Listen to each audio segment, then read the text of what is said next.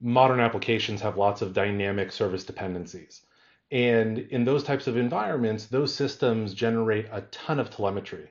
And sort of as an industry, the industry of observability has been focused on sort of bottoms up collecting all the data so that engineers can sift through that data and try to figure out what's going on and why when something bad happens.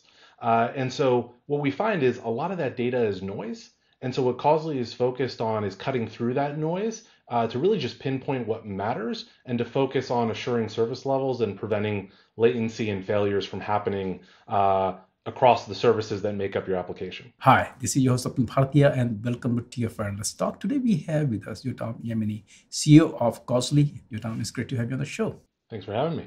It's my pleasure, and this is the first time I'm hosting you, so I'm kind of also curious and interested in learning the background of the company. Talk a bit about the company and also the name. Causely is a bit of a play on the idea of causal reasoning. So we describe our product as a causal reasoning platform. And the company was founded by Shmuel Klieger, and Shmuel's got decades of experience in IT operations and specifically in building systems that automate the management of complex issues in IT operations type environments. And what are you folks launching today? Yeah, so we're really excited to announce the launch of our integration with OpenTelemetry. OpenTelemetry is something we're excited about because in ways it standardizes ways to do telemetry collection and metrics and traces. But OpenTelemetry is also really hard for people to adopt and particularly hard for people to get meaningful and actionable insights out of. And so what we do is we make it really effortless to get actionable insights out of your OpenTelemetry data in a way that cuts through the noise and the overwhelming amount of sort of observability overload that engineers deal with. Can you just go a bit deeper into what do you really mean by noise and overload here? Modern applications have lots of dynamic service dependencies. And in those types of environments, those systems generate a ton of telemetry. And sort of as an industry, the industry of observability has been focused on sort of bottoms up collecting all the data so that engineers can sift through that data and try to figure out what's going on and why when something bad happens. And so what we find is a lot of that data is noise. And so what Causely is focused on is cutting through that noise to really just pinpoint what matters and to focus on assuring service levels and preventing latency and failures from happening across the services that make up your application. Thank you. And then we look at this noise. If you look at the whole cloud native landscape, or if we just look at pinpoint observability, there are so many solutions. Vendor sprawl is there, solution sprawl is there, which is a good thing. There are a lot of solutions, but it can be intimidating for those who wants to use it. So can you also talk about, of course, the answer to the question why there are so many solutions is very simple. Companies can, organizations can come out with the solutions, but how do you look at this sprawl problem as well, and how is Causely trying to address that? So, I mean, that's one of the reasons we intentionally built our system to be sort of decoupled from the sources of telemetry themselves, right? So we're really excited today to launch this OpenTelemetry integration, but Causely doesn't only work with OpenTelemetry. In fact, it doesn't matter whether you have proprietary agents in an environment or open source ways to collect data from your systems.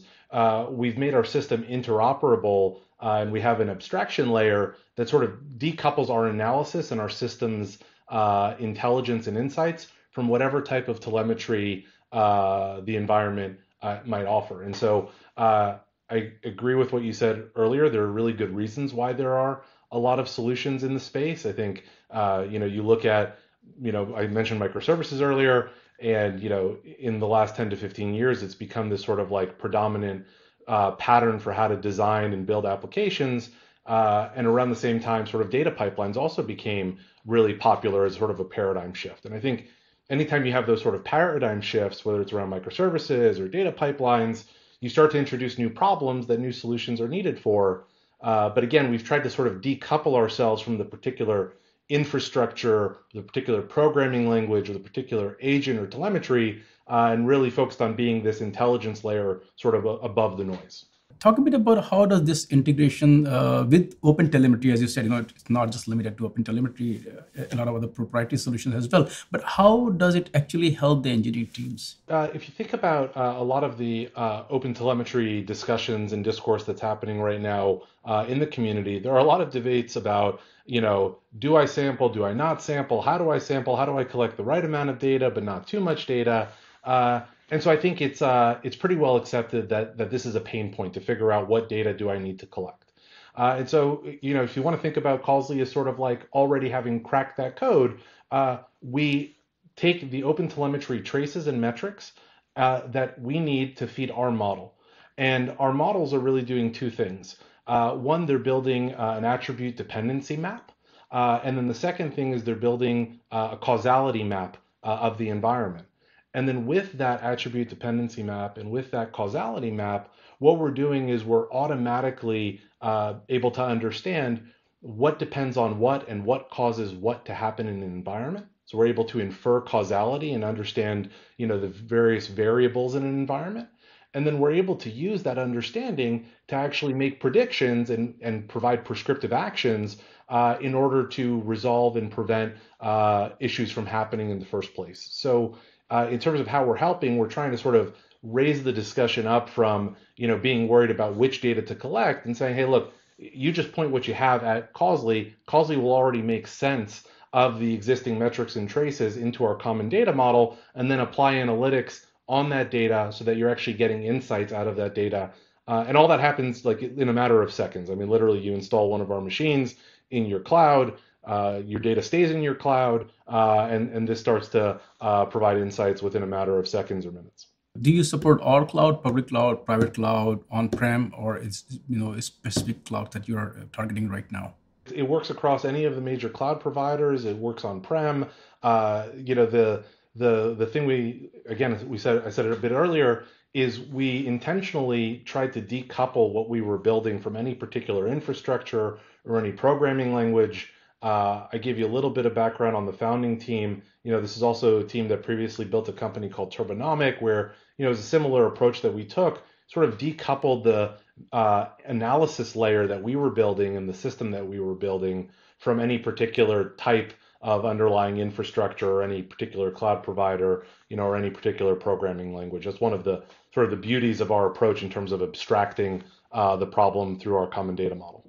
As you also mentioned, there's a lot of data there, what data to collect, what data not to collect. In general, it is like just collect every data and then we'll deal with it later on. So how are you seeing the evolution? And also, are you seeing the space is becoming more sophisticated where, pick and choose the data that you actually need versus, just grabbing everything and then figure things out later on? I just want to understand your perspective on the evolution of this space. Yeah, so I think you have to sort of start with what's your goal to begin with, and I think if you sort of look at how we've built Causley and what problem we're trying to solve, we are really focusing first on, okay, tops down, what is the goal we want to solve, which is to assure the performance of an application. So I think there are a lot of other reasons why somebody might want to collect data about their systems. Security being, an example, right? We're not focused on security, obviously. We're focused on assuring application performance. And so I think that I do find, you're asking about the patterns I do see a lot of larger companies starting to stand up pretty sophisticated observability teams, pretty highly paid engineering teams, lots of money spent on infrastructure and tooling to try to build in-house systems to do all sorts of things with that data. And some of those use cases are probably valid.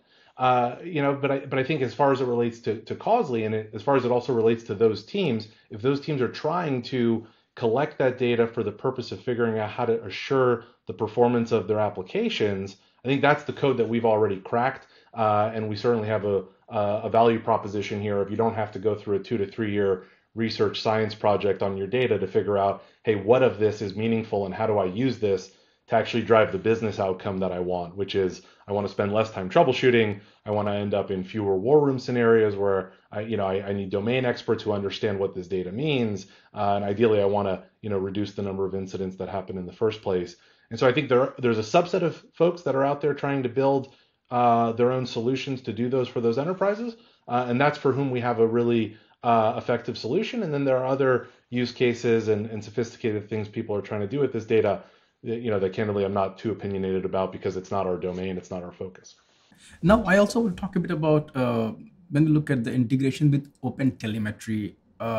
Talk a bit about what does it entail from the team side, and second is also what kind of pricing model are you using where teams can look into it, start playing with it, and then just move to enterprise version. I just want to understand the whole planning you have for it. If you already have OpenTelemetry in your environment and you're sending data to an OpenTelemetry collector, you can point that OpenTelemetry collector at Causely. Again, Causely is going to be running in your cloud, in your environment, and so the data from your OpenTelemetry collector goes to Causely. On the other hand, if you're not yet using OpenTelemetry, but you want to, we have a way to use eBPF to auto-instrument traces in your environment. So we auto-instrument OpenTelemetry for you. We're doing that using an open source project. So again, it's not a proprietary agent or collector of our own. It's open source, but we just try to help people get started faster with OpenTelemetry. And so either of those two models works, right? So either with our own eBPF-based auto-instrumentation and pointing that data into Causely, or with the OpenTelemetry collector that you already have and pointing that into Causely.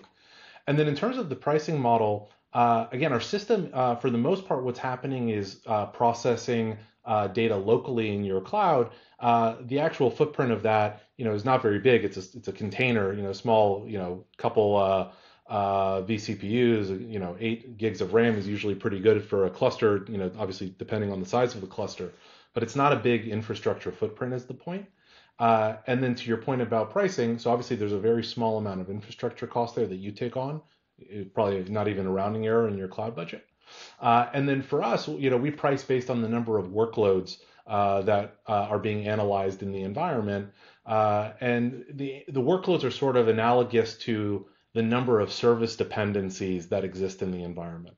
And the reason why we decided to price in that way is because the more service dependencies that exist in an environment, the harder it is to do the type of causal inference that Causely is doing on a continuous basis in your runtime production environment.